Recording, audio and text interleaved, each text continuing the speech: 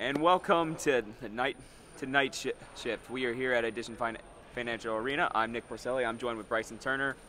Bryson, that was a tough one. Heartbreaker. UCF falls to number 17 BYU. Give me your reactions. How are you feeling right now?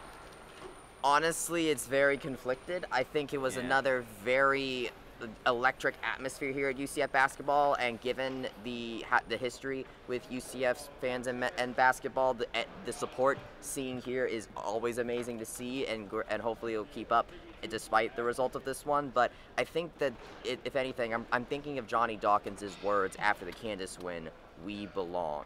And I think that even though they fell behind in this matchup, UCF belonged in this matchup against BYU. Unfortunately, they just had some shooting struggles tonight that ultimately did them in late, despite a late surge. Yeah, I mean, first of all, you mentioned it. Another great crowd. It's really great to see. You got the stats there. What was the attendance tonight? 9,137. It's another over 9,000 crowd. Yeah, that's amazing. Students had the fronds out. Via the fronds, we're starting a new tradition. That's always exciting. It worked when they were over there. You know, BYU was missing some free throws, but like you said, they were in the game with another good team. I know some people are probably going to ignore that because it's like, we beat Kansas. This isn't about staying in the game. No more moral victories. We're still new, you know? And the fact that we stayed in with a good team like BYU, a team that's hungry, coming off 2 straight conference losses, you know, I think that is a good thing. And they did belong in this game.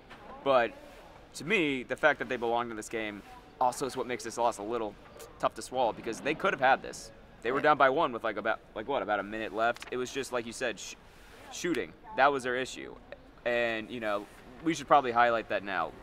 12 missed free throws. And a game that was ultimately decided by 5 points. The players were saying it at the post-game, which you can see on our Black and Gold Banner at YouTube channel. Bing.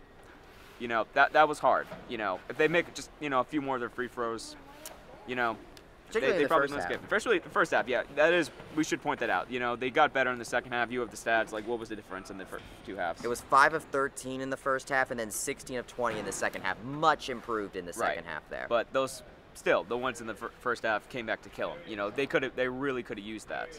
And not to mention, you know, unfortunately, shooting threes wasn't that good either. They only made 3. How many did they shoot? They shot 18. I mean, BYU, the three-pointers are their bread and butter. Now, according to Coach, they actually shot less three-pointers than they normally would shoot. That's the coach from BYU, by the way. Yes, Coach from BYU. It seems like the UCF defense did okay with defending BYU at the 3 for them to shoot it less, but at the same time, you know, BYU still landed 9 three-pointers compared to UCF's 3, which also definitely does not help matters. Well, that's one thing we need to be clear. The defense from UCF is not at fault. They played great today. I mean, especially in the rebound category, 44 rebounds. They out-rebound BYU. Ibrahima Diallo, 19 rebounds. That's like tied for, what did you tell me, like 9th? It's the most rebounds that a UCF player has had in a single game since Taco Fall in 2019. If we want to count Division I era only, it is the 3rd most rebounds in a single game in program history, and it's tied for 7th all-time, including the pre-Division I era. Right, so the defense played great tonight. Like, they are what kept them in the game, and that just makes the offensive struggles a lot, you know, harder to swallow. And the team admitted this. Like, apparently they were all saying after the game they were coming out here trying to get some extra free throws. You know, they could have won this game, and like they were saying, they probably should, and that is going to sting.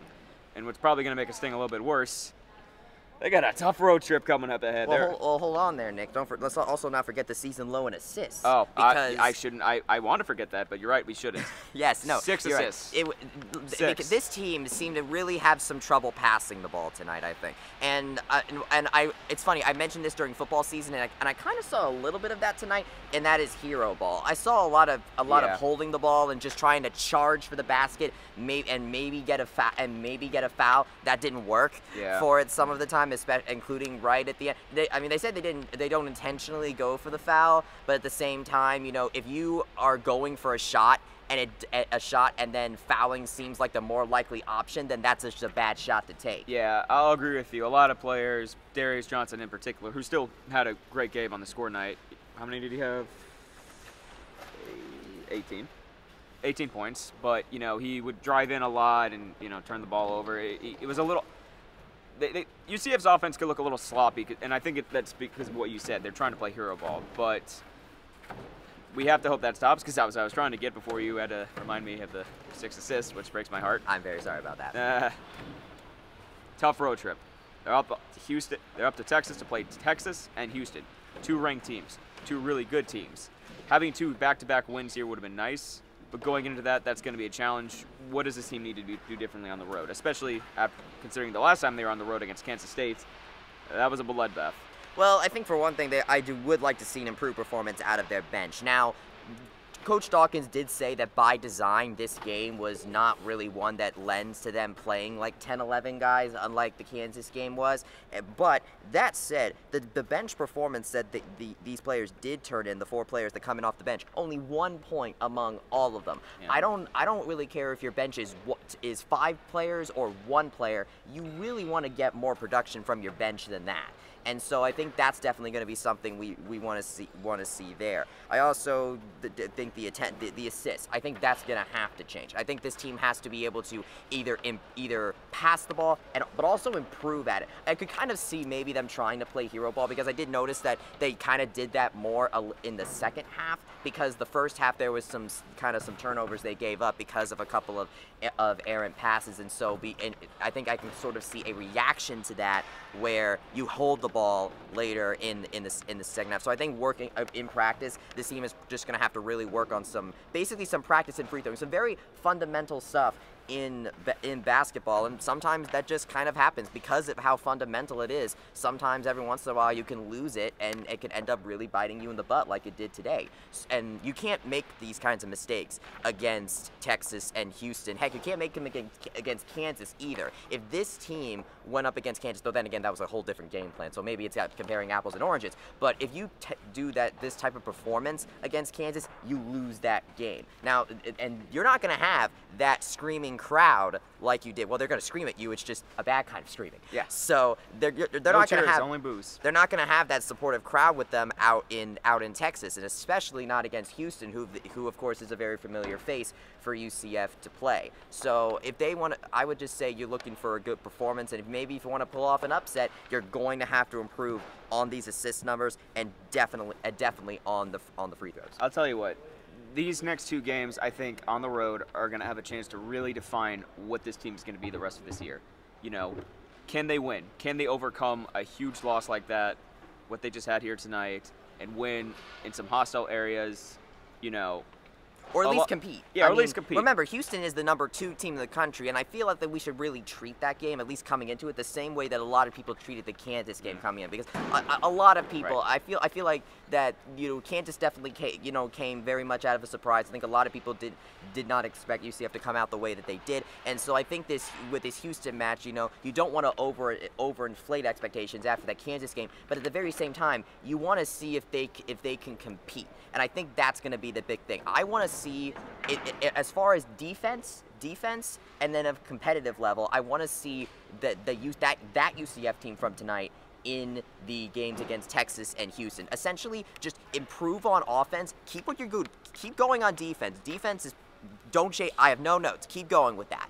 But on the offense, we just need to see that defense plus an improvement on these free throw and offensive statistics. That's what you're going to have to do in order to succeed and be competitive against these Texas teams. Right.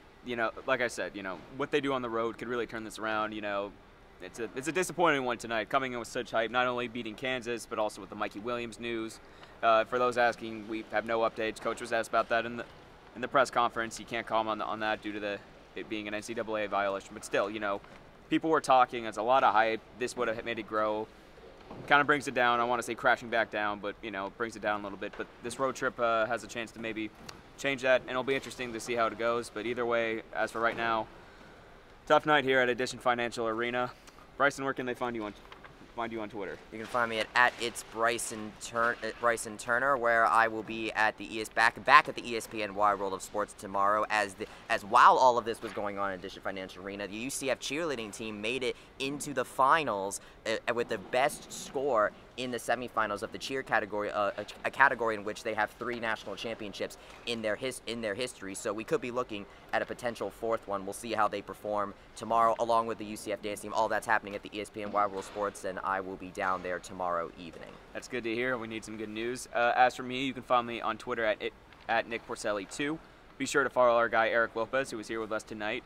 Follow him on Twitter, and be sure to follow the Black and Gold Banner Red on Twitter, as well as through all our socials: Instagram, Facebook, threads, and of course, visit blackandbullbanneret.com. For Nick Porcelli and Bryson Turner here at Edition Financial Arena, thank you for watching.